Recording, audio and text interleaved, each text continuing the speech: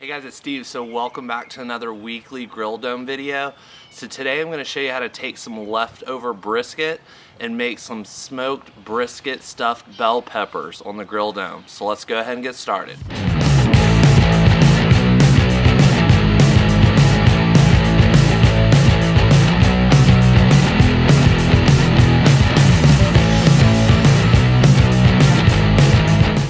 Alright, so with stuffed bell peppers, you can really stuff these guys with whatever you want to.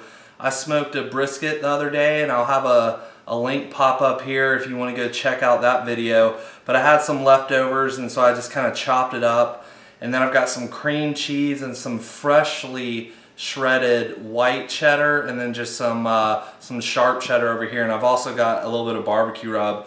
So I'm not going to use all this cheese here. I probably shredded up a little bit too much, but basically we're just going to take all these ingredients and mix them up together. Okay, so I've got our cheese and brisket all mixed together. I ended up using my hands for that. It's a lot easier just to get in there and mix it all together, so you kind of have this all the shredded cheese, the cream cheese, and the brisket just all nice and blended well together there. So you're just going to I have a pan here with some water. It's gonna help to keep these peppers from burning. And we're just gonna go ahead and take our mixture and just stuff it in just like this. Alright, and there we go. So that's all you're looking for. Now I have some extra white cheddar that I left aside because about 15 minutes before these are done, I'm gonna cover these so we have a nice cheesy melted top on these. So these are ready for the Grill Dome.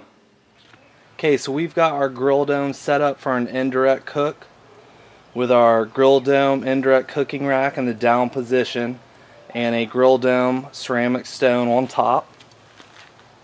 Now all we're going to do is install our main cooking grate, and then I want these peppers to be up high, so I'm going to install our extender rack. Alright, and then we're just going to set our peppers right on top. Now I've got the dome right in at about 300 degrees, and so we're going to let these go anywhere between 30 minutes and an hour. I'll check on in about 40 minutes, take a peek.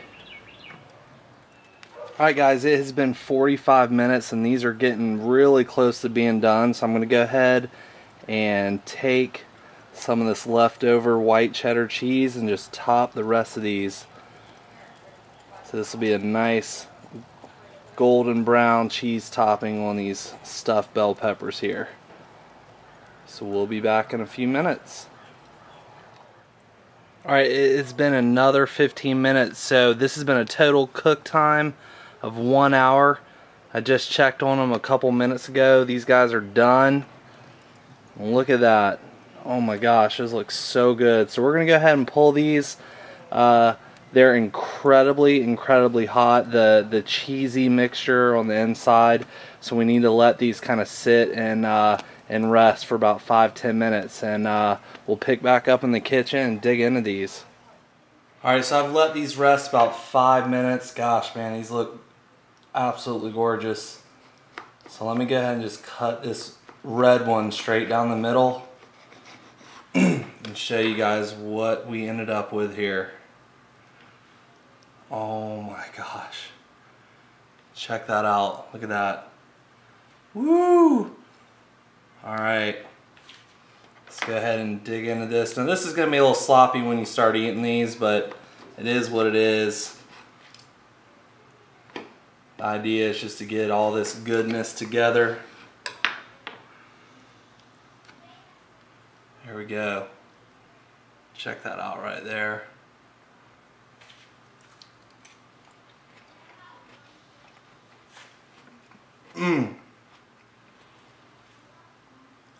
Oh my gosh, that is so good.